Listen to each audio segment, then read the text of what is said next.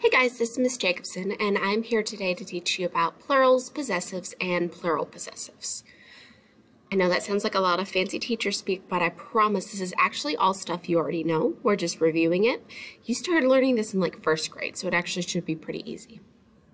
So our lesson goal is we're going to be able to correctly determine when to add an S, an apostrophe S, or an S apostrophe to the end of a word. Okay, so let's get into some definitions. A plural word. If something is plural, it means that there's more than one person, more than one place, or more than one thing. It doesn't own anything. There's just more than one of them. And our general rule of thumb, not all the time because English is weird, but most of the time, in order to make a plural word, we add an S or an ES. So for example, one cat becomes many cats. We add an S to the end of cat to show that there's more than one cat.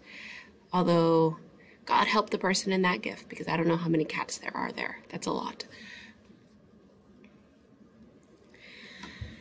A possessive word is when just one person, place, or thing owns something else. So if I say it's the possessive form, that means there's one person who owns something, or one animal who owns something.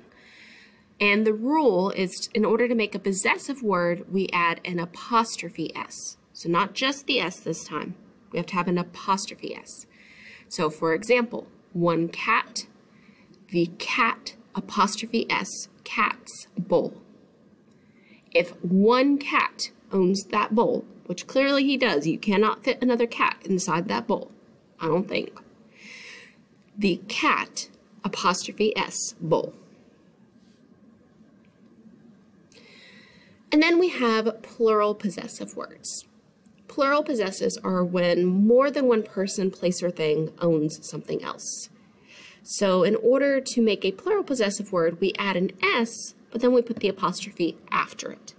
So if there's multiple cats who own those food bowls, there are 5 cats in that GIF.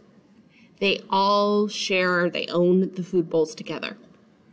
Then you put an S on the word to show that it's plural, and you put an apostrophe after the S to show us that more than one cat owns those food bowls. Okay, so here are the rules one more time. A plural just means that it's more than one of them. So you add S or ES to the end of most words. The birds, the buses, those are plural because there's more than one bird, there's more than one bus. A possessive is when one thing owns something, and you add an apostrophe S to the end. For example, Miss Shaw's book. Shaw apostrophe S because Miss Shaw owns the book. A plural possessive is when there's more than one of something and they all own something. So you add an S apostrophe or an ES apostrophe to the end. For example, the classes apostrophe door decorations. Classes is plural because it ends in the ES. There's more than one class who decorated their door for the competition. And then you add an apostrophe after the S. And again, this thing right here, the little comma in the sky, is called an apostrophe. So here's what you're going to do. Find the plurals and possessive notes page in OneNote. We're going to add words to each column based on what kind of word it is. This is going to be your notes for future assignments, so make sure that you're filling this out with the video and that you don't lose this. Pause the video if you need more time to find it. So let's look. We have 3 words: Mrs. Henson's, teachers, and authors. It is your job to decide which words to write down under plural, which words to write under possessive, and which words to write under plural possessive. Pause the video if you need time to think. You're going to use the text box tool or the drawing tool to write these in. And then I'm going to hesitate for about 10 seconds so that I give people time to pause the video, and then I'm going to show you the correct answers.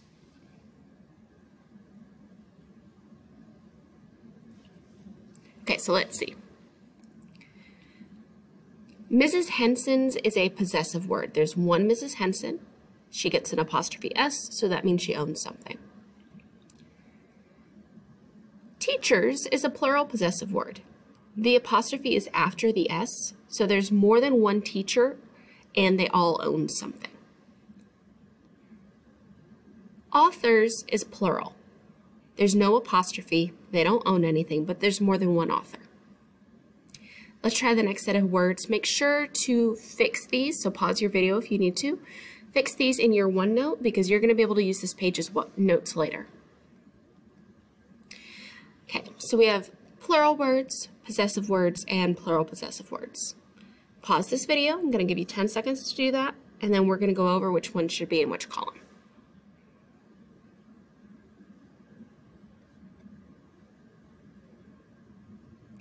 Okay, so cell phones, okay, we went out of order there. Cell phones, it's plural.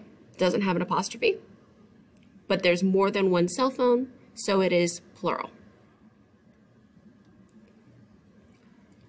Laptops, there's one laptop, so you have one laptop, and the laptop owns something.